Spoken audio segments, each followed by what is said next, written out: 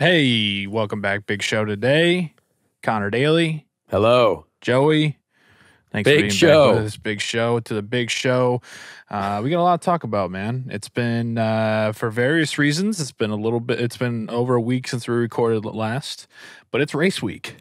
It is indeed race week. We're very, very excited about getting down to Nashville. I mean, I know you're going. I know I'm going for sure. I have to do some work down there. And it's going to be awesome. There's been a lot going on. Obviously, we've got, we were a little late recording this because you were doing really cool stuff with the Pittsburgh Steelers. So I completely understand that. And I mean, you were doing stuff with a professional football team. So that was more than what I was doing. What were you? Well, first, before I find out what you were doing, we got some news that broke in the racing world that we're going to get to before we recorded. We recorded on Tuesday. Connor's getting ready to go down to Nashville. I'm following him a couple days from now, heading down there on Thursday for the weekend. So we're going to hit on some race news, of course. We got a little WTFI news, a story that I think perhaps you could relate to, maybe. I don't want to speak for you. All right, but we'll get to the bottom of it, and then red, yellow, green is as well, and then the Ricky Treadway random Indy 500 driver of the week. So very excited about it. What were you doing last week? Well, I don't even remember at this point. Last week, I was probably in the simulator. We're doing a lot of simulation of Nashville, doing some work, some real work, which is important. And it's been awesome. I think the preparation for Nashville is very, very exciting. We're looking forward to that racing track. And yeah, it's going to be interesting. So when did you start on the simulator for Nashville? Just last week? Was that the first time? Yes. So we got about 3 days on the sim. Well, by 2.5. And that's basically as much as we can do. It's the realest thing we can do. Chevrolet, our engine partner, they try to go down and scan the streets of Nashville. Basically, just scan the streets and then try to make up what the track might look like. And they did a pretty good job, I think. So it'll be interesting to see if it relates to real life. But I can't wait to get there. I mean, no matter what, even if the track is a complete mess, the event, people are still going to have a great time. Everyone's going to go, and everyone's going to have fun. Yeah. So that's what I'm most looking forward to. And there are worse places to have a race than in Nashville. Exactly. Yeah. But I mean, I would rather hear about your time with the Pittsburgh Steelers at the moment because, again, professional football team. You're doing big things. I saw you doing cool videos with people that make a lot of money. Yeah. And catch balls and throw balls and do other stuff. Tackle people with balls. Exactly. Yeah. Which is a respectable effort. Yeah. No, man, it was awesome. Obviously, the world who follows, the people in the world who follow me know Pittsburgh Steelers are a very big part of my life. Big Steelers guy. Big Steelers guy. I got tattooed on me forever for the camera there. So I got to go out there. First training camp that I got to cover. I've done training camp with the Colts for like the past 5 years. Respectable. Yep. And then this was the first time I got to do it with the Steelers. So it was a blast. Got to talk to Juju Smith-Schuster, Chase Claypool, TJ Watt. So there's some, the Steelers hooked me up. I mean, let's be real. I love that. They gave me, I mean, besides Big Ben Roethlisberger, I think those are like the 3 biggest names that I could have gotten. And I got Big Ben. Yeah. So it was very fun. But they didn't give you a backpack, which is a shame. They did not. I did get a new one. I do notice down you there have a in new the backpack. Streets of Pittsburgh. I needed a new one, and I got one at a little, Yinzer district shop that was like half off from the pro shops because you know how them pro shops be, dude.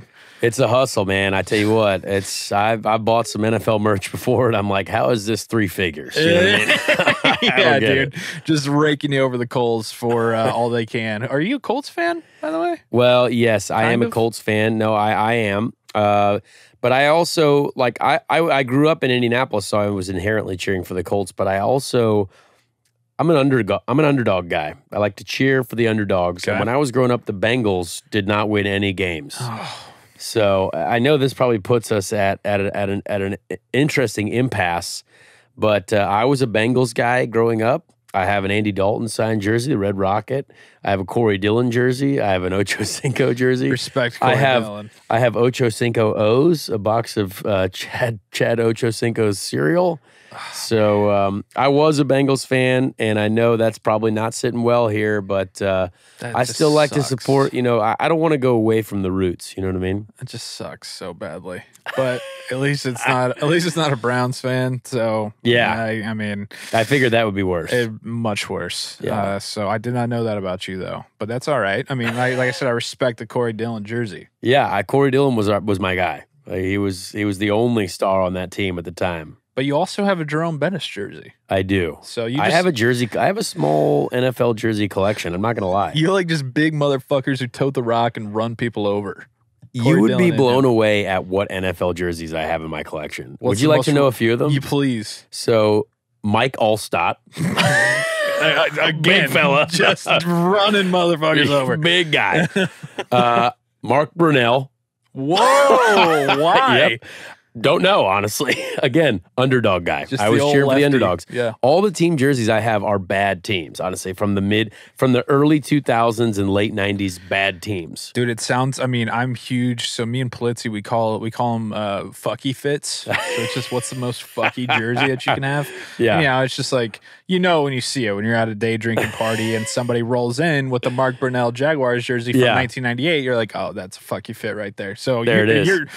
You're a captain on the squad for this. Yeah. There's a couple others too. I have every single Randy Moss jersey that he ever wore with every team. Even a Raiders jersey, I have them all. San Francisco 49ers jersey, I have them all. I was a big Randy Moss guy. Big of course, man. Randy Straight Moss cash, guy. homie. Yeah. Still to this day, he's my favorite NFL player, I think, of all time. That's sick. And I tell you what, there are a couple others in there. I think I have a Cardinals jersey from someone. I forget. But I gotta get it out because I promise you, I have like about 15 jerseys in this case that are, some of them are just so random. We need to like do a video of this. Yeah. Just go Mike over Allstott, though, I met him at the St. Pete race at one point. Nice. And I said, Mike, I'm not gonna lie, man, I got one of your jerseys. Yeah. Let's go Bucks. You know what I mean? Absolutely. he was like, are you serious? I was like, yep, I do have a Mike Allstott jersey. Dude, because we are practically the same age. So I feel like when we were in school growing up, the two jerseys that were like the most badass to have was like a Mike Vick Falcons jersey. I have one. Yeah. Yeah, I got one. I had a red one. It was the best thing ever. I got it in 3rd grade for Christmas. But then also a Mike Allstott. It was like Mike Vick and Mike Allstott. Yep. Those were the jerseys to have. I do also believe now that we're just talking about stuff, I definitely had a Donovan McNabb jersey as well. I don't know why, but I would every year for Christmas I would ask for jerseys. Absolutely. Yeah, and I was a big wide receiver guy for a while. But yeah, I was all over it, man. That's sick, dude. Yeah, I would love to do like a Cribs edition almost of just like at your place unsealing the vault of jerseys and just going through them. Oh yeah, that would be that would be very fun. And then I've just to finish my NFL collection, I have a Detroit Lions helmet signed by Jim Harbaugh and a Michigan. I didn't go to college. So, but Jim Harbaugh was a close family friend of ours, and so Jim Harbaugh has sent me an autographed Michigan helmet and an autographed Detroit Lions helmet because that was the last team he played with in the NFL, and I was at one of his last games to watch him play. See, I didn't realize that's on me for not even realizing my NFL history because I was kind of like he gave you a Lions helmet that he didn't even play for them, but he did. Yeah. I didn't realize that was his last NFL team. Yeah, I remember I still was a little infant. I was at one of his last games. Yeah. Because Jim Harbaugh, for those who don't know, was involved with Panther Racing, the IndyCar team that my stepdad was involved with back in many, many years ago. And Jim's a big race fan. Still to this day, one of the greatest text messages I've ever received is from Jim Harbaugh the morning of my very, very first Indy 500. It was just the most incredible coach speak that I've ever had. And I still have it in my phone to this day. Should I read it? Please. I was going to say, can we, so give us the background here. Your first Indy 500 was 2013. Yes. Tony Kanaan brought it home. Yes, he did. And I have a great picture that Tony Kanaan did autograph. Oh, yeah. This is it. Man, I mean, so the morning of the so you said the morning of the 500, this text comes through. Yep. From old Jim Harbaugh. Do you have his contact, or is it a random number that says, "Hey, this is Jim"? Nope. I had got his number from my stepdad, and I said, "Hey," because he had texted my stepdad, I guess, is saying, "Hey, congrats, Conor made the field." You know what I mean? We made the race, and he says this. For a first message, he said, "Conor, thanks for texting." What time? Hold on. What time is this sent? This is 12:35 p.m. on May 20th, 2013. Okay. Which I never delete anything from my phone. Yeah. He said, "Conor, thanks for texting. Can't tell you how thrilled I am for you. Congrats on your success. I can't wait to watch you compete on Sunday. Great things are going to happen for you. Your friend, Jim Harbaugh." I said, "Thanks, man. It will be great to catch up with you. It'll be such a cool weekend." He says, this is where it gets real. This is where it gets real intense. "Yes, indeed. Who could possibly have it better than you? Nobody. Attack with enthusiasm unknown to mankind while making cool-headed decisions. You're ready. You're trained. You have the courage and have prepared. Great things will happen." Oh, man. I mean, I'm ready to jump through a wall. Man. Let's go, Jim. Dude, that is sick. That's electric. I want to see the screen. Can I show the screenshot? Wow. This is big time. Nobody. I mean, I felt I have never been more ready for a race in my life, and I was like, I'm never going to delete this message. Have prepared. Great things will happen. That. Wow. Now, he did spell "your" wrong every time, yeah. but that doesn't matter. He was using the possessive form of "your" instead of the, I don't know what it's called. Yeah. But we'll overlook that. He don't got time for grammar. He's a coach. Yeah. He's trying to fire you up. Exactly. And I tell you what, that was a great text to receive. You need to you need to blow that up a little bit, print it off, like an 8x10 or something. Yeah, hang it on my wall. Hang it there. Yeah. Right next to you. Stare at, maybe in your bathroom. Like, well, at gyms, they have, at the gym that I go to sometimes, they got quotes from George Washington on the wall and very famous coaches, and very just strong leaders. Mm-hmm. This would be one of those quotes that I would put on my wall. Yep. I love that. That's he gave you the Harbaugh mantra. The Harbaughs, that's their big, who's got it better than us? Nobody. Nobody had better than you, man. No, I mean, made the field. Yeah, we made the field. We were in the race. I mean, it didn't go great. We were on fire most of it, but I was inspired. I was still inspired. Let me tell you something. Yeah, I mean, we're big football guys here. Absolutely. We're big football guys for here. sure. That's So wow, Jim Harbaugh, close friend of the pod. Jim Harbaugh, close friend of the podcast, obviously. I would be afraid to interview him, though, honestly. He's a gentle soul. He's an interesting bird, A gentle soul. And I haven't talked to him in a long time, and I would love to reconnect. I feel like he would be very cool and nice to you, and then anytime I asked him something, he'd be like, "What?" He'd just be kind of a dick. We're at practice. Yeah, he wouldn't know. I saw a tweet one time. Somebody was like, "Jim Harbaugh always looks like he's thinking about whether or not he turned the oven off at home."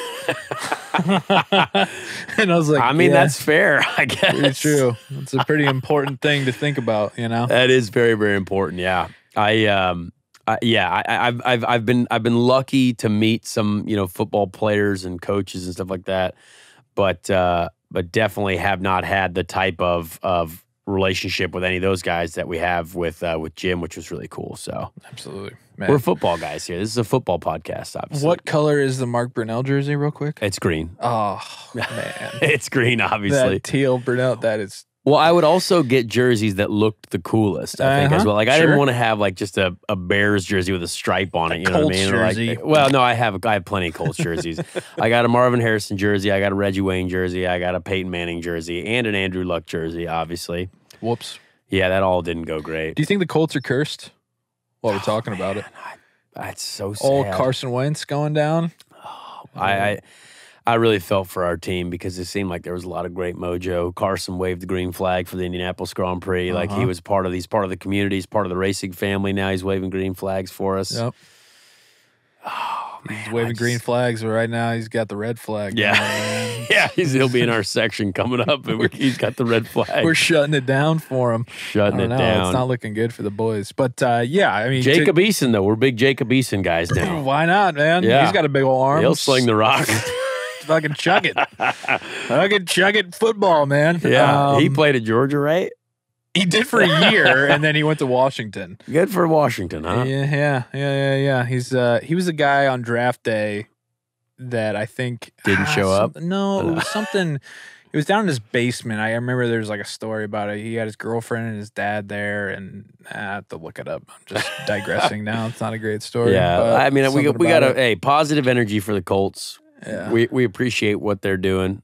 We're Indiana guys, you know what I mean? But cheers to 2023. Yeah. But Super Bowl 2023.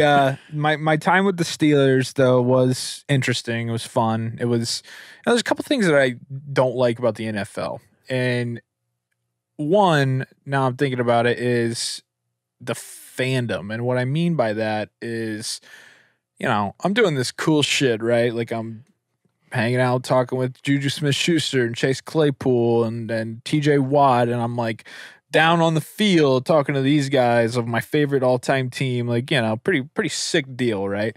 And like all of the comments and the responses, half of them at least are just people like, these dudes are bums, go tell them make some TikToks, go Browns. I'm like, these dudes are bums? Yeah, I'm like, bro, like, I'm just so sick of it, man. Like, NFL fandom is just the worst, It's very aggressive. It's aggressive, and it just, like, takes on a whole life. It's like people's total personality is who they root for as an NFL team. Yeah. And it's like, because I root for the Steelers, you got people that are just like, go Browns, you fucking pussy, you suck. Juju Smith-Schuster's a clown, and so are you. And I'm like, dude, can you not just admit that, like, that's pretty cool? Happy Friday. Yeah, happy Friday.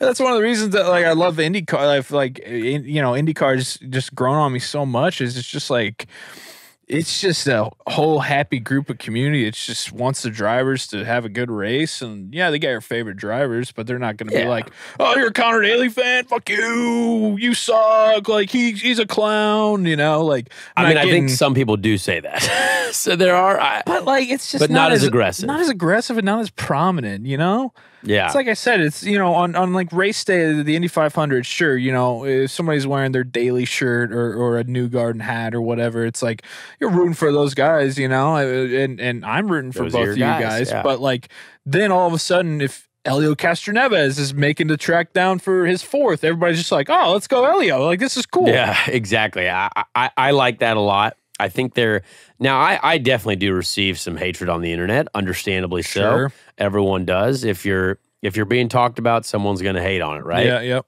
So that's understandable.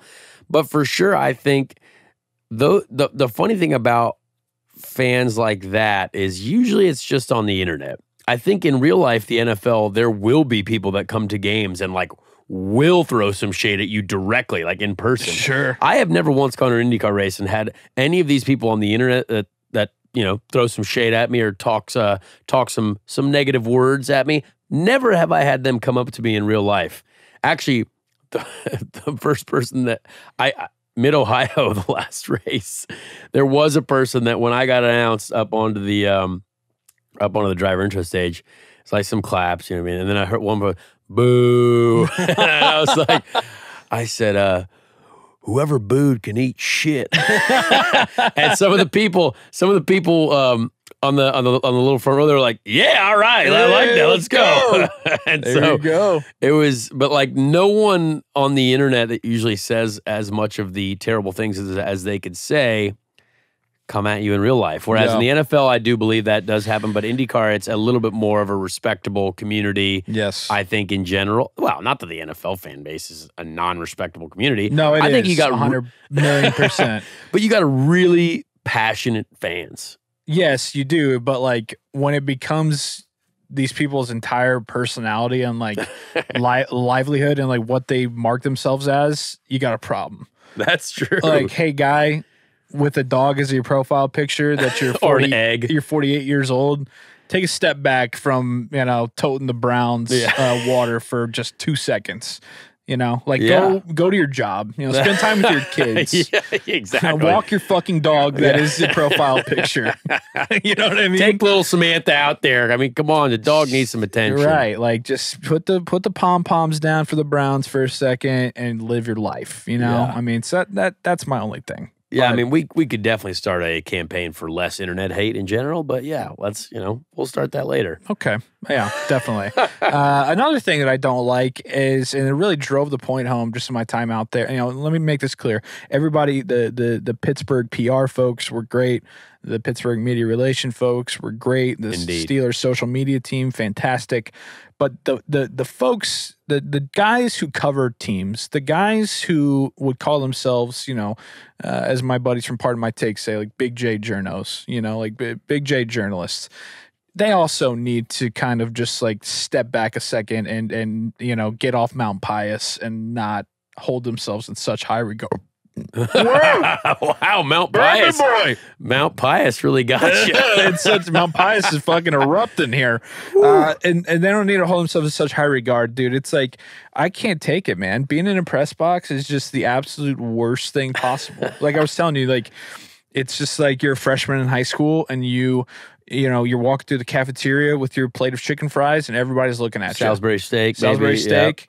Yep. Everybody is like, and they probably aren't, but a good amount of them probably are looking at you, whispering. Who's this guy? Looking at this guy, having a snarky comment. It's a very judgmental zone, man. It is very intimidating. I could see that, and I'm glad that you made the decision to go down into the stadium. You know what I mean? I was like, once I saw you you did that Instagram live where you're like, honestly, you kind of seemed like a kid in a candy store for a little bit there, which I thought was quite funny. You're like, oh, hey there, Juju. Hey there, hey there, boys. Like, how's it going? Exactly. I was like, is Joey the only person down there? Like, what's going on? Pretty much, yeah.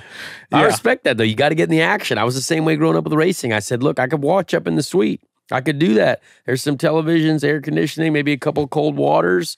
But no way. I was front row seats if I could get them. Down in the action. Don't care if I couldn't hear the announcers at all. I just wanted to see the cars. I wanted to be involved. I wanted to be in the action. It's just not the same. Yeah, it's not the same. When you're up there, that's a totally different world. You got to be down in it, man. You got to be down in it to appreciate it. Exactly. Have you been keeping up with the Olympics? Oh yes. This is something that I'm very, very proud of. My cousin Nicci Daly has been competing actually since our last episode that we recorded. She has been competing and is already out of the Olympics. But you know what? They had a great run. She was there. Team Ireland. So they were playing women's Olympic field hockey, which not very popular in America. Can imagine it's fairly popular in Ireland. Everywhere else in the world, apparently. Yeah. I believe it is like India's national sport as well, which I heard from an Indian man on my team, on my race team. But it was, I have had to watch games on the NBC Sports app like at 1 a.m, at 7 a.m, because I was watching everyone live, right? It's pool play. So we got dedication. 4 games. You got Ireland versus South Africa. Boom. W. Right off the bat, we got to win. I was like, here we go. We're going to the medal stand. Yeah. But, then we played the Netherlands, which is the best team in the world, and we lost. And then it was a downward spiral. It was tough to watch. Very close games. We lost by 1 to India, and then we lost by 2 to Germany. We lost by 2 to Great Britain. Now, do you root more for Ireland or America? Well, I mean, I'm an American man, right? But my cousin's Irish, and the team Ireland, I was respecting those Irish gals running around there. Yeah. And I mean, I have an Irish passport as well, so like there is a lot of Irish in me. You know what I mean? And absolutely, it was really cool to see, a family member in the Olympics. Like it was awesome. Like you know what stage that is, and the fact that when you see that, like the broadcast, like here we go, Ireland versus Germany or whatever like that. Like I was like, man, this is like really cool. Yeah. And I'm a big field hockey guy now. How close are you to this cousin? Like, are we celebrating Christmas together? Or yeah, what? I mean, we did every year for really? sure. She's about 2 years older than me, I think. And so like all of her social handles are 22, like mine. Nicci Daly 22. She was number 22. I was number 22, and everything I did. Cool. For a while. And she also came over to work in Indy Lights as well as an engineer. She's an engineer also. Wow. So she's come over to the racing world. Talents. She loves racing. Yeah. Her dad, my uncle, also raced as well. So very, very incredibly athletic family. And I was so proud of her. She was out there. They got a win. And you know what? They didn't get a medal. which is fine. But field hockey is an electric sport. I'm not going to lie. I was watching these girls run around whacking each other with wooden sticks. I mean, it was just crazy. That's the thing is I remember playing field hockey in, PE class growing up, and it was always the most brutal sport because everybody was just, like you said, just hacksawing at each other with these things, and your shins would just get totally beat to shit. I was watching some of this stuff. I was like, man, I started taking notes on it. I was like, I wrote down like how many passes the other team gave away compared to how many passes like our team gave away. I was like couch coaching, you know what I mean? Which is always wrong, obviously. Yep. Anytime you're doing that is wrong. But realistically, one of the most proud moments that I did have was I read a Barstool article yesterday. Oh, okay. Read a Barstool article that said there were some Olympic athletes getting in trouble for drinking, maybe partying in the Olympic Village. Sure. And it was my cousin. Simply put, just get down to it. I'm not gonna lie. Like I was texting her over the weekend. I was celebrating my buddy's birthday, and I was texting her. I said, "Hey, we're watching field hockey," and she's like, "Well, we're having a great time out here. I got some photographs of the official beer of the Olympics and stuff like that over there that they were having." And yeah, I was like, hey, so I sent her a screenshot of the article. I was like, this is definitely you guys, right? And she's like, yep, Team Ireland got a reprimand. And I said, oh my gosh. And she's on a flight home now, so I don't know if they got kicked out or she's not going to closing ceremonies or what. But I'm very, very proud of the Irish ladies because you know what? Once they were done, it's time to enjoy the Olympic Village. It's time to enjoy the Olympics. You got a lot of people worrying about people banging in there, but the Irish. She did send me a picture of the cardboard beds. Yeah, they are real. Real cardboard beds. I couldn't believe it. It looked like they were staying in some sort of like gypsy palace. I don't know what was going on there. That's unfortunate for Olympic athletes. It's like, come on. They deserve better than just get them a real bed. They need a bed. They got to perform. I know. More ways than one, right? They got to go. That's what part of the reason you work 4 years to go to the Olympics is so you can, perform on the field or track or whatever it is. But then, I mean, you got this whole of the best athletes, the hottest people out there. I am so proud of her. I'm so proud of her and the team. Great group of people. And you know what? I am so glad they had an incredible time out there. You know what I mean? Going to the Olympics, might as well get kicked out, right? Well, yeah. I mean, I know. I don't think they got kicked out. They didn't get kicked out, but I'm saying let's get reprimanded. You know what I mean? Let's push the limits a little bit. This is a once in a lifetime opportunity. No better team than the Irish to get in trouble for a little drinking. Exactly. Yeah. Right? I mean, I think that made their country proud. If I could read to you some of these messages, they are hilarious. And they met some incredible people too. You know what I mean? Like they're out there with the other Olympic athletes, like the female Olympic sprinter from Jamaica or whatever who broke the world record in the 100-meter. They all got a picture with her. Like, I was like, oh, that's awesome. Like you're gonna remember that for the rest of your life. You know what I mean? Absolutely. So it's stuff like that. Now will they be back in 2024? Are they got to qualify? Nah, my cousin's done for the hockey. She's done. Yeah, because she's gonna be like 36 the next one. And one go round. She's got some things to do in life. She wants to get back into doing some more engineering and yeah, it's just her goal was to make it to the Olympics, and they did. And I love that. So there you go. That's our Olympic talk. I'm obviously a big fan of badminton as well, and all the other sports that I've been watching. Badminton's electric. I haven't really been getting into. I haven't. I have it on every day in my house. Really? Yeah. USA and NBCSN. I'm just going boom back and forth, back and forth. Have you gotten any good tips watching the table tennis, the ping pong for us coming up on Thursday night? I just think we need to play fast. Fast, okay. Yeah.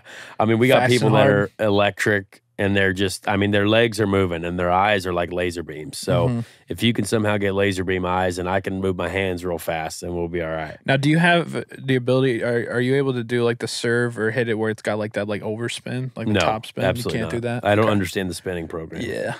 Yeah. Are you big? I think I'm just going to feel it out. Okay. If we get down there, it's like when you go bowling and, sometimes it's the curve, you got the curve that's working and sometimes you just got to roll it straight. Yeah. No, I get that. You know what I mean? Sometimes you get the spin and it rolls right into the right place. Sometimes it goes straight in the gutter. Exactly. We're going to be big. We're second set ping pong guys. You know what I mean? Like we're going to use the first set to do some recon. Sure. That'll be like, it's like our like Hall of Fame game, like our preseason game that gets us warmed up, the fine tune, you know what I mean? It's like in college football when you play like Southeastern Louisiana State week 1, just fine tune everything. Yeah. Get ready for Florida State week 2. Yeah. Southeastern, Northern. Yes. Larison County. All Football, to the community college. Exactly. Get them in there. Yeah. So we do have that coming up. We're heading to Nashville. Connor's going today after we record. I'm going Thursday. We got New Gardens ping pong tournament on Thursday night. But it's race week, man. Yeah. After a month-long break, we are finally getting ready. Going to have some cars on the track, going fast. You got to be excited. Yeah, absolutely. And there's a lot of news this week as well. A lot of good stuff happening. We also had a wild F1 race over the weekend, which was crazy. But what was wild about it? Because I didn't follow. Help break it down. That's true. You're not a big F1 guy. We're trying to diversify. We want our audience to really appreciate all forms of motorsport. Yeah. IndyCar is our favorite. Yeah. But we want everyone to appreciate both NASCAR, IndyCar, and Formula One because I think that's respectful. And dirt racing and SRX, all that kind of stuff. So Formula One, wild start, Hungary. The Hungarian Grand Prix, honestly, one of my favorite races. I was on the podium there. I should have had the pole there. Carmen Jorda blocked me. She's a very attractive woman, racing driver. It's fine. Lost you tip your cap to her. She very respectable. I actually like her a lot. She's a great person. But that one day, she got in the way. It was tough. But so I loved racing there. That was one of the first European tracks that I went to back in the day. Incredible fans there. So much support. But obviously, there's an intense battle going around right now between Lewis Hamilton and Max Verstappen. If you don't know, just watch Drive to Survive on Netflix. So they're rivals. Yeah, rivals. And they're battling for the world championship right now. And track's a little wet start of the race, which always makes it more exciting. And Lewis Hamilton's teammate decides to bomb it into turn one and basically crash half the field. So when you say bomb it, does that mean just like, we're turning and we're just fucking going? He just made a mistake. It's a little slippery. You brake about 10 feet too late. You wipe everyone out. Okay. So that was a wild scene. It created a strategic opportunity for other people. Max Verstappen's car was damaged. So do we think this was intentional, chance? I don't think so. I don't think you can plan that type of battering ram activity intentionally. Okay. But it did work out well for Mercedes. Got it. So it was a wild race because you had guys that were up at the front that aren't normally up at the front.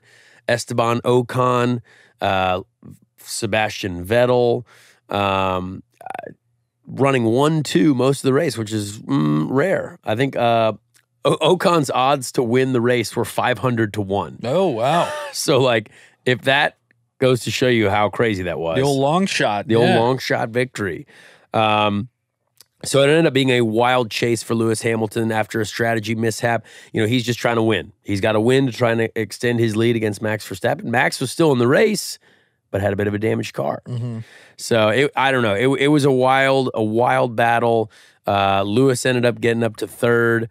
Esteban Ocon won, but our good friend Fernando Alonso, who ended up finishing fourth, defended Lewis Hamilton, held him off for 5 to 6 laps, which really gave the victory to his teammate who won, Esteban Ocon. Great race, honestly. Incredible defensive battle from Fernando. Obviously, Fernando, Indy 500 qualifier, and one time not make the race, Indy 500 qualifier. Yep. And it was great to watch, but a lot of chaos afterwards. You know what I mean? We had Sebastian Vettel got DQ'd. You got Lewis Hamilton potentially, almost passing out because he was tired. Like, a lot of activities in this F1 event. So way better than normal because F1 can sometimes be a little bit boring. Okay. So when you said that Alonso was, defending and everything, like, do you get to a point, whether it be IndyCar, F1, where you kind of know it's not your day, so then you become the defender. So you're like, hey, it's not going to be my day to get podium or to, take the checkered flag. So now my job is to defend, get in the way, fuck up this guy's day so my teammate can, that's a thing? I think more so in Formula One, but without a doubt in racing in general, you got to defend your position no matter what. Even though the guy behind you could be faster, every point counts and every position counts. Yeah. And, the more time that your enemy stays behind you, you know what I mean?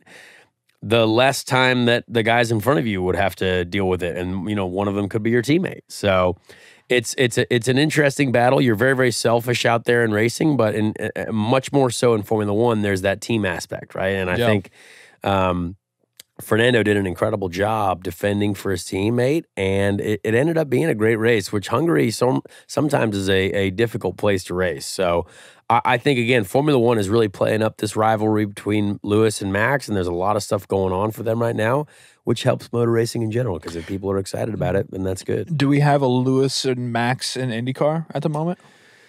Oh, I would say it's probably Alex Palou and Patricio Ward. I would say they're like the two young guns. They're rivals, though? No, I don't like like. Well, that. see, there's not really big rivalries, Yeah. but like those are the two guys that are up there fighting for the championship. Yeah. And they're both young, whereas Max is young in Formula One and Lewis is the elder statesman. But I would say if you really want to compare it to someone, it's like the teammates Scott Dixon and Alex Palou. You know what I mean? Because Alex is the young guy fighting for the championship. Okay. Scott's the old veteran who's still fighting for the championship again. Yep. So very, very Ganassi. similar to that, I would say. Okay. Gotcha. Yeah. You said something about teammates and new teams, and right before we started recording today, news broke that we're getting another team coming back to IndyCar full-time Juncos. 2022. Yeah, which I mean, that's great. Juncos Racing, who is a team that I drove for when I was 18. We won the Pro Mazda Championship together. Nice. Vaulted me into Indy Lights and competition in Europe. It's an incredible team. Ricardo Juncos, Argentinian family, incredible people. I heard he's got a great story. I heard he came to America with a few $100. Yes. Started his own go-kart. Started his team. go-kart team. I will never forget, because that go-kart team was around when I was a kid. Yeah. And then as I started progressing, he also got a team, and it was I won their first championship for them. Nice. And it was awesome to be a part of. I will forever consider them family, which is awesome. And Ricardo has been so passionate about being back in IndyCar. They were in IndyCar for a little bit. Kyle Kaiser, obviously, incredible story. Bumping our pal Fernando Alonso that we were just talking about out of the Indy 500. What was that, 2019? Yeah, 2019, I believe. Kyle Kaiser, he was the driver for me when I did my two-seater. Oh, there you go. Yeah, See, I that's was your riding guy. around with him. Yeah. That's your guy. KK. Yeah. But yeah, it's super exciting. So they're going to run the last 3 races this year as well. But they did not announce a driver. So right. Very curious. I have not heard anything. Any at all. guesses? I have no idea.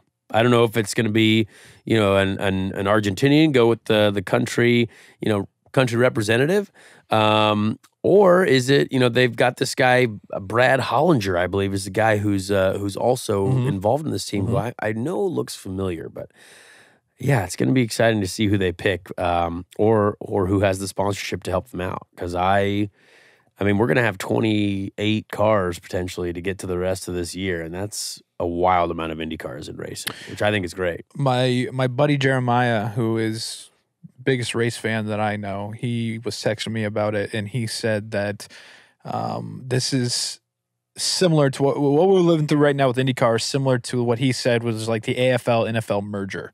He said that so this is very exciting. I mean, that is a historic thing, obviously, for the NFL, for what it stands today. And now you're seeing all this hype and all this what's the word? Momentum. Momentum that's happening in IndyCar. Momentum is just, we're in a great spot right now. Yeah. And I think the interesting thing is people started saying, oh, maybe we need bumping on road courses like the Indy 500. I said, that's the most ridiculous thing I've ever heard. Like, you can't. Indy 500 has bumping because it's the Indy 500. You're not going to bump people out on road courses. Like, why not? Let everyone, because it would do too much damage to the business of the sport. You know what I mean? Why do people want to bump? Just because now there's going to be so many cars? Well, I think some tracks might not have big enough pit lanes for 28 cars. So that might be like a real estate issue. Yeah. But yeah, I think that's the most ridiculous thing ever, to bump people from road course racing, because that it never used to be like that really back in the day. I mean, it was like that in Formula One. You had people trying to qualify, they weren't fast enough, etc. But nowadays, I mean, just let them race. Like, we gotta have cars. I think the more cars, the more exciting. Yeah. And, keep the bumping to the Indy 500, I would say. Now, is the momentum that we're seeing, is something like this with Juncos happening solely because of the NBC and the TV deal coming, or what's the other reasoning that is behind this momentum that you think? I I really don't know, to be honest with you. I think there's a lot of business being done in the paddock. I think people see that. I think you see a lot of companies like, DHL, PNC Bank, Fifth Third Bank, U.S. Air Force. Big. All these, Bitcoin is somehow involved. There's a lot of excitement being built around the sport. And I think that pays off. And I think obviously the TV deal for sure is helpful, massively helpful. But also the fact that the ratings are going the right way as well. Yep. You know what I mean? Like our ratings are going up. There's a lot of positivity. And obviously like America is coming back too. You know what I mean? We got full events, we got sellouts, we got people in the stands. People are excited to support sports again. You know what I mean? Which I think is super important. Yeah. No, it's all very, very exciting. And yeah, I mean that news broke and so like you said, the last 3 races they're gonna have a single car. Yes. This year. Yep. But then in 2022, they're coming back full time throughout the entire season, right? Well, so here's the tough thing about that. You can say that, but until they deliver it, I'd be curious. Now, I have faith in Ricky. I do like Ricardo Juncos a lot. Yeah. But yeah, I mean, I think you can always announce that as your goal, but it's still hard to find that $4 to $6 million that you got to have to to run a car. And maybe he's already got that guy, right? Like they didn't announce a driver, so maybe it is someone who has enough funding to make that happen. How does this affect kind of driver free agency? I don't know, with the new squad. I haven't heard anything about who they're putting in. Is it a young guy? Is it an experienced guy? Is it someone from Formula One? I don't know. So it'll be really interesting to see how that's taken care of and where they go with it. I think I saw a quote today. Marshall Pruitt put it up on racer.com regarding the announcement. And I think, they said that they were like all options. We kind of have our hand in every field, talking with people, talking with drivers, Yeah. So makes sense. Could be anywhere. Absolutely. Yeah. I mean, that's a lot of interesting stuff in motorsport has happened in the last couple of days, which is great. And yeah, I mean, we're Nashville ready now. I think there's a lot of exciting things going on. One other quick thing that I would like to say about my weekend, just previously before we move on to this answering upcoming people's weekend questions. No, the weekend that I just had. Okay. Weekend that I just had. Okay. We had an incredible moment for a friend of mine. Oh yes, please do tell. We had one of my best friends. You know him as well, Deepu Sandhi, which I believe we will be having him on the podcast at some point. Absolutely. Because I think there is going to be a small sector of the podcast, basically called Rick Mears Drunk History. And Rick Mears, obviously 4-time Indy 500 champion, incredible Legend. Racing driver. Yeah. One of the greatest of all time. Like goats, the goat emoji is used when describing Rick Mears. Yep. And anyway, Deepu is his biggest fan. And Deepu's birthday was this weekend. That jacket, by the way, that he had is just phenomenal. Absolutely. One of his birthday gifts was indeed a 1988 Indy 500 champion jacket, which was tremendous. Signed by Rick Mears that said, all gas, no brakes, Rick Mears. And he signs every autograph with a thank you at the end of it, which I respect. That is very cool. Yeah, very, very cool. So Deepu loved that, loved his jacket. Did you get him that? I did not. Our buddy Steven did. Okay. And so we had something else cooked up in the chamber, though. We had a young James Hinchcliffe there with us. James Hinchcliffe, yes. very famous Canadian motor racing pilot. And he said, wait, I'm going to try to get Rick Mears to send Deepu a video. Like a little cameo, right? Yeah. A cameo. Rick Mears doesn't do that, obviously. No Not big on cameos. cameo? Nope, not big on cameo for Rick Mears 4-time. So what we did was we somehow got Deepu's phone, put Rick Mears' phone number in Deepu's phone as 4-time with 4 trophies and 4 goat emojis, right? And at 1:00 in the afternoon, Rick Mears was going to call Deepu. How? Who had the contact? Who made it happen? Well, we know Rick. Like I know Rick. James had Rick's phone number. Like Rick's our guy. Okay. I mean, he's a fellow IndyCar Sure. guy. You know what I mean? He's at the racetrack every weekend spotting for Penske. So, all right. He's there. He's working. He's in the field. And when Rick Mears, and I obviously, this actually made me upset. One person, I tweeted this video, but one person on the internet said, "Is no one calling BS on this yet?" I said, "You really think that we wouldn't know Rick Mears and we wouldn't be able to make this happen for one of our best friends? Are you kidding me? Look at the jacket the man had. Look at the jacket. Geez. Like we were going to get Rick Mears to call this man." So, old Ricky Mears calls Deepu, and it was an incredible scene. Deepu said, "This is the greatest day of my life." And immediately went into every statistical fact about Rick Mears that Rick didn't even know. Deepu did not miss a beat. He went in there, he said, "I tell you what, I was there in '82 when they overfilled you on that last stop. We should have had 5. He said we should have had 5. So Deepu, obviously being a part of the team that he wasn't a part of, he said we should have had 5. Yeah. As in that was his victory as well. And Deepu has also created a day, 429 Rick Mears Day, because he won 4 in 13 years or whatever, and he had 6 pole. There's a bunch of numbers to that. He led 429 laps, the Indy 500, etc. And Rick Mears was laughing his face off, apparently. Nice. And I will forever be thankful to Rick Mears for making Deepu's life, having a 3-minute and 35-second conversation with him on the telephone. And it was one of the funniest things that I've ever witnessed.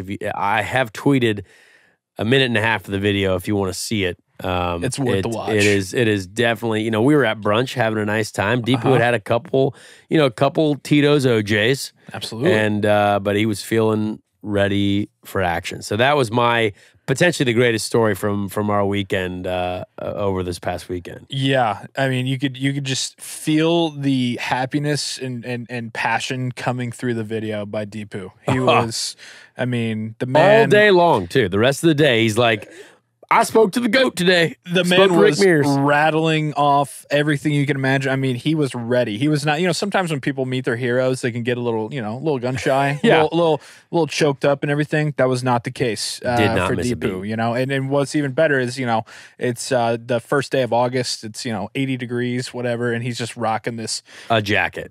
This classic starter jacket looking. I mean, just rocking it as hard as ever, so.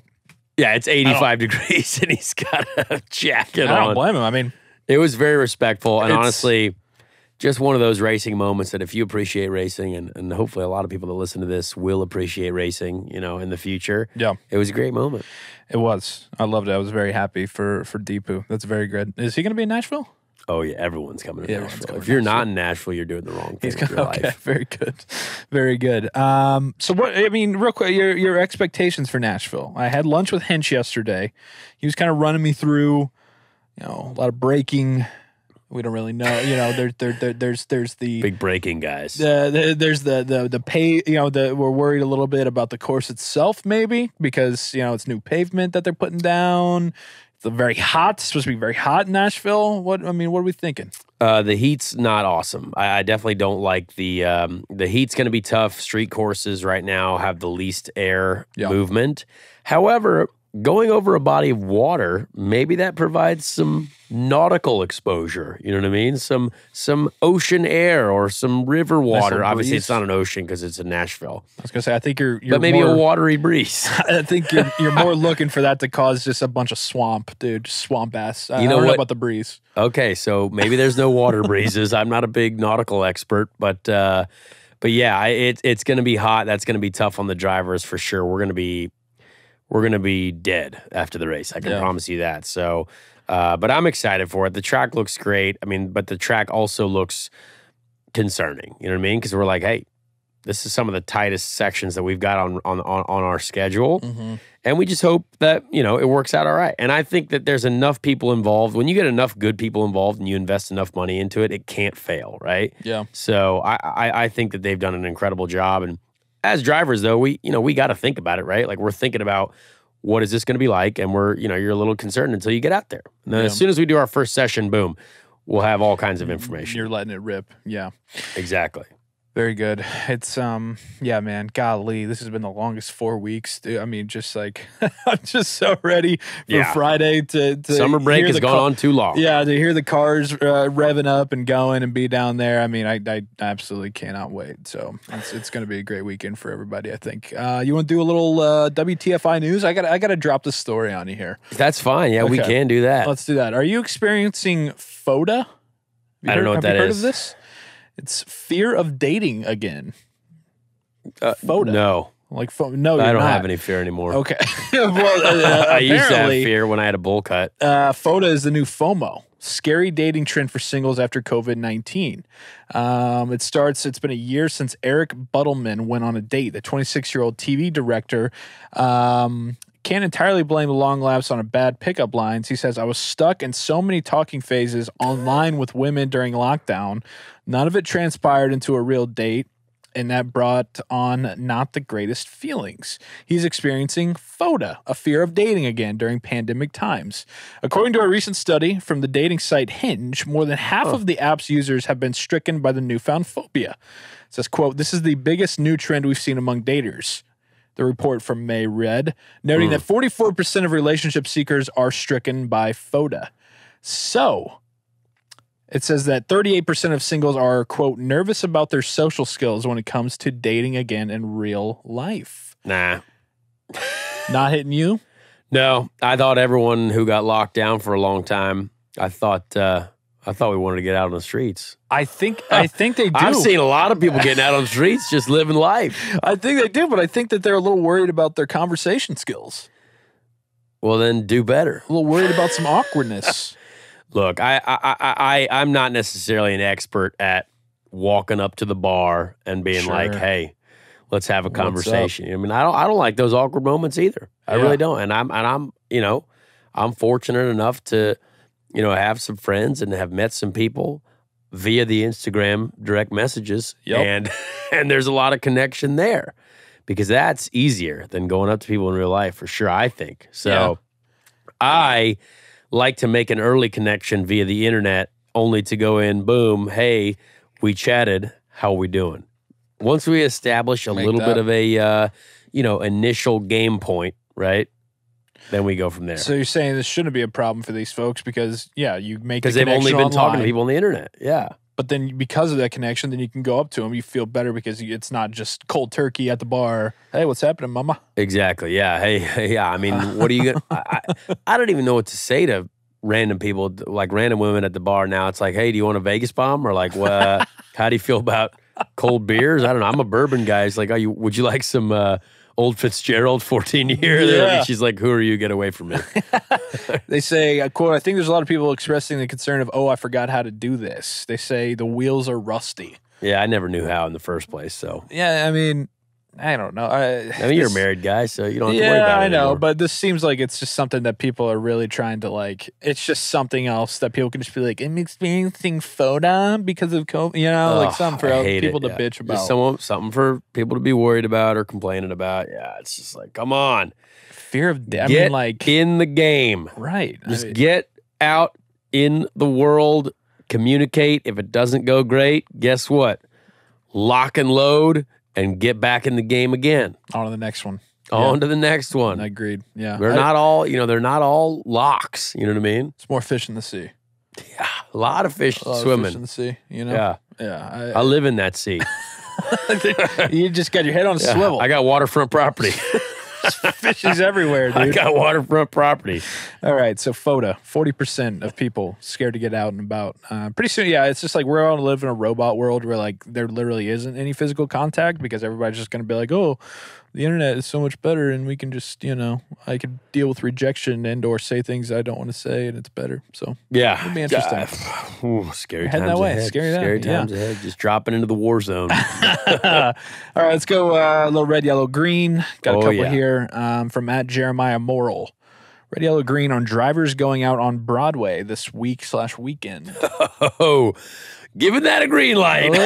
Green flag there, dropping it. Hammer down on that one. That's why you're going down Tuesday? Give yourself a little extra time? Yep. No, so look, the funny thing about that question is I think everyone thinks that I go out all the time. Realistically, I do not. I'm a very, very, I had 2 weeks of summer break where I went after. I had a great time. Yes. But let me tell you what, the last 2 weeks, I've trained twice a day, every day. I had a friend's birthday over the weekend. Didn't even drink alcohol. Really? I was fully dedicated. Soda waters. That's what it's all about. Soda water's nice because it gives off the illusion that you're drinking vodka. Put a little lime in there. Put a little lime in there. Exactly. So yeah, but I'm going down to Nashville early to check it out. I do want to check out Broadway. I've never been down there. I want to see what the vibe is. Rightfully so. But for sure Sunday night in Nashville, I think if all the drivers aren't passed out dehydrated because it's going to be so hot and deathly heat strokey type scenarios, I think you'll see us going out. So is the Sunday night. Has the hydration started for you? I mean, you got to be heavily starting to hydrate already for the weekend. Yeah, like you couldn't. We're not necessarily you couldn't go out and have beers Thursday and then get in the car Friday, right? I mean, it's just that takes away from your hydration. It takes away from what you've got stored in your body. It takes away from your water reserve. It's just not good. So yeah, so we gotta be as ready as possible for Sunday, and that really starts probably Wednesday, Thursday ish. See.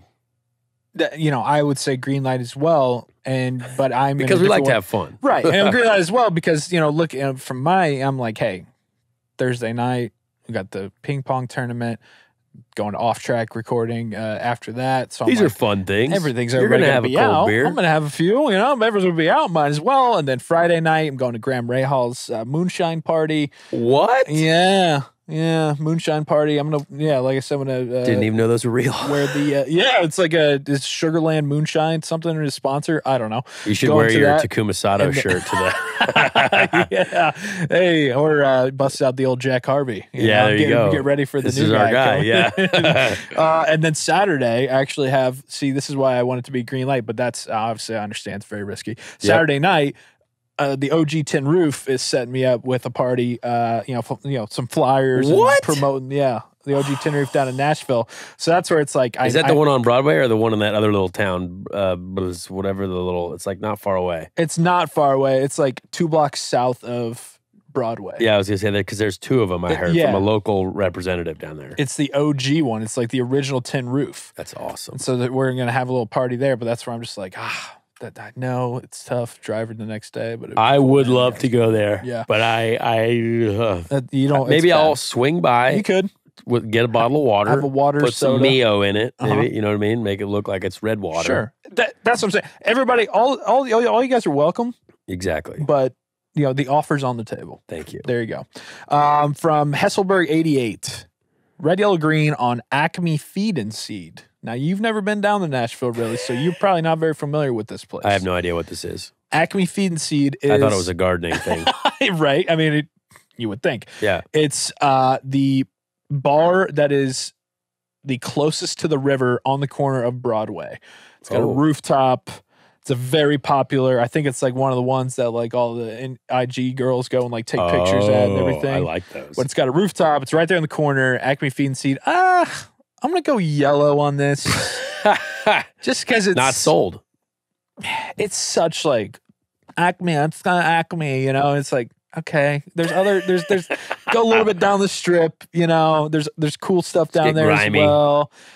It's cool to go. Like, you should definitely go to Acme Feed and Seed because you've never been down there. All right, I'm gonna wave the green flag on it because it sounds... if it's influencery... I want to see what these people look like. You know what I mean? I want to see influencers in the wild. It's like an exotic sport. Yeah, absolutely. You'll see plenty, and the rooftop view is very good. It really is. I love that. Yeah, I love rooftops, and there's plenty of them on Broadway. I mean, they're everywhere. Seriously, it's the whole thing. Love that. Last one, red, yellow, green, from Andy T. Ward. Most drinks Daly has had the day before a race. I think that's just a question. What flag are we supposed to wave to that? I don't know. Green? I figured I'd put it in there. No, I waved the yellow flag on that because that's not encouraged. Yes. I've never drank the day before a race, honestly. I really have not. It did in my face, I know it looks like it, and my body, I'm sure, promotes the fact that, look, this guy might have a couple brews before a race. I don't think so. I think the only thing that we would ever have sometimes if we're going out for a nice dinner, like if you're going out with Mario and Marco Andretti, guess what you're going to have? Probably a glass of wine. Yeah. We're going to have a nice little glass of Andretti wine because we're respectable adults. Night before the race. And you can have one glass, right? Just cleans one. out the toxic. That's it, just one. The toxins. Yeah. But it's only something classy like that, or you know what I mean. Everything else than that, it's usually a It's a no from me, dog. But you know, I would say back in the day, you know, after a practice day, you go out with your crew guys. You'll have a beer with the guys. You know what I mean? Just one, or the boys will come by the motorhome at the Indianapolis Motor Speedway, and you know, maybe grab a claw out of the fridge that I got for them. But I usually won't. Usually 99.9% of the time, not have a drink. You know, the day before the race, as Marco Andretti told me, 24 hours bottle of throttle. 24 hours bottle to throttle. I like that. So you definitely need to be off the gas 24 hours before you're on the throttle. I like that. Yeah, 24 hours bottle worthy. to throttle. Yeah. Very good. But it could be the opposite way for people who aren't the drivers. 24 hours. So starting 24 hours before the throttle is thrown down, that's when you start really going. That's when you go hammer down the bottle. Yeah, no, that's a crime. Not for the drivers, but for all of us. That's what you guys are all in. Yeah. Yes. Okay. All right, let's wrap it up. Let's do random Indy 500 driver of the week. The Ricky Treadway random Indy 500 driver of the week. Is Ricky Treadway sponsoring this now? I think he's the OG. I think it's just he's his OG segment. guy. Yeah, like it's his. Well, so you're going to need to Google this man. We're going to need to get you on the Googleizer. Firing it up. This is the 1989 Indianapolis 500, which my father was a part of. My father, Derek Daly, was a part of. But there's a young American man who's probably not young, but Randy Lewis is our guy. Randy Lewis. I don't know much about Randy Lewis, if I'm honest. Okay. But he's an American man, and I have heard his name before. So give me, if there's any history on the Wikipedias, let us know. Okay. Yeah. I mean, pretty solid here for Randy Lewis. Randy Lewis. Actually, his name is John Ranson Lewis III. Oh. And he goes by Randy. So he's a king of some place. Yeah, so he owns some real estate in the United Kingdom. Just sounds wild. He's from Charlotte. Old John Ranson. John Ranson. Yeah, he's from Charlotte, North Carolina. That's where Did he kill born. Abe Lincoln? Yeah, right. He's anytime you get the triple name in there, John Ranson Lewis. Yeah, he definitely needs to be in like a National Geographic special or something. He's a 5-time starter of the Indy 500. 5-time, baby. Best starting position was 11th in 1988 and 1989. Bingo. Back-to-back years, 11th. His best finish was 14th in 1990 and 90. Okay, so this is wild. So he started 11th in 98 or in 88, 89. He finished 14th in 90 and 91. So he's just bam, bam. He's pretty consistent, you know? Randy Lewis, consistency guy. His last race at the Indy 500 was 1991. Oh, year I was born. Yes. And his 81 kart starts, his best finish was an 8th in 1987. Started his career in Formula 3 in Europe and gradually moved up to Formula 5000. So, yeah, consistency, yes, is the key here. I love that. Old John Ranson. We learned something about John Ranson today. Yes. Randy Lewis. Randy. I believe that. The third, too. I see. This is what we're learning about. I'm learning things today. You're learning things today. Mm-hmm. Now, Randy Lewis is our guy. He's not quite as good as Racing Gardner, I don't think. Racing Gardner still but top 5 guy. But the name, no, but his results, yeah, definitely. You know, he raced for Dale Coyne Racing. Oh, yep. I raced for Dale Coyne Racing. Dick Simon Racing. Yep. Big teams. So, I mean, you know, not respectable. Solid. Randy Lewis. Not John a winner, Ranson. But he's got 3 names. Yes. Which I respect. He's got 3 names and he's the third. So all the way around, man. Gotta love for Randy. All right, dude. Good stuff. Another one in the books. Big weekend in Nashville ahead. Looking forward to that. Best of luck to you, of course. Thank you. I'll see you down there. I'm sure we'll chat in the paddock or somewhere and, hoping for great results. And then next week we'll be able to come on and give the full rundown of the weekend. A little weekend rundown. And don't forget the race this weekend, NBCSN. Late afternoon race, but NBCSN. So you better find us right there. NBCSN, I think 5:30 is when green flag. A little late afternoon race. Not a night race, but a late afternoon race. Yep. So we'll do that. We'll recap next week. And we'll fire it up then.